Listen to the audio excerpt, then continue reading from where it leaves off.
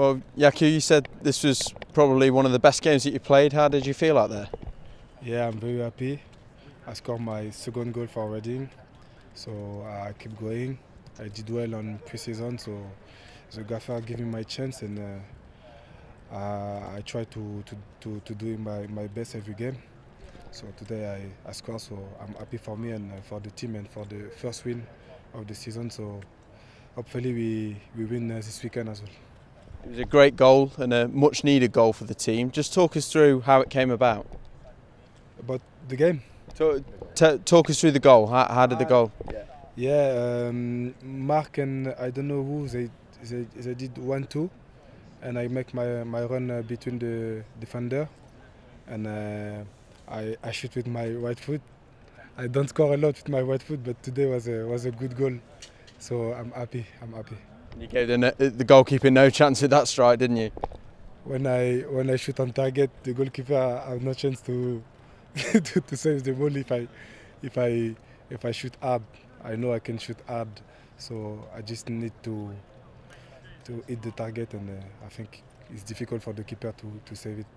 And it was a good second goal as well, wasn't it? John Swift put it round the keeper from a free kick situation.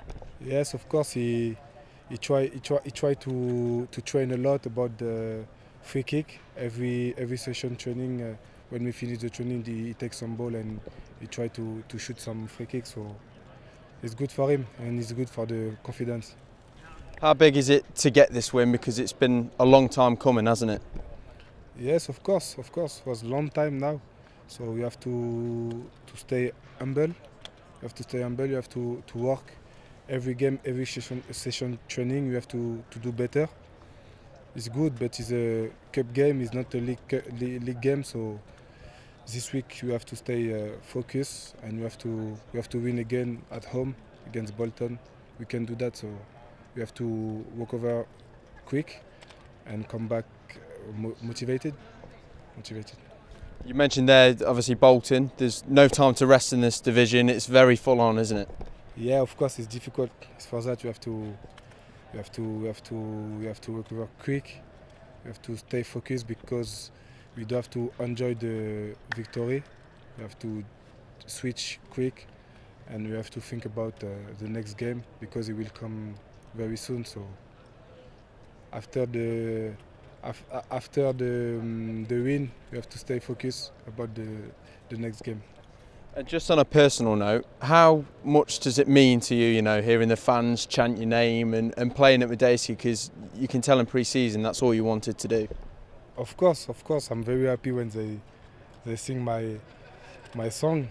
I like the fans from Reading. They are very happy. They are very nice with me. So I'm very pleased to play with this team, to play for the fans, to do my best every time when I came on or when I start. So thank you for the support.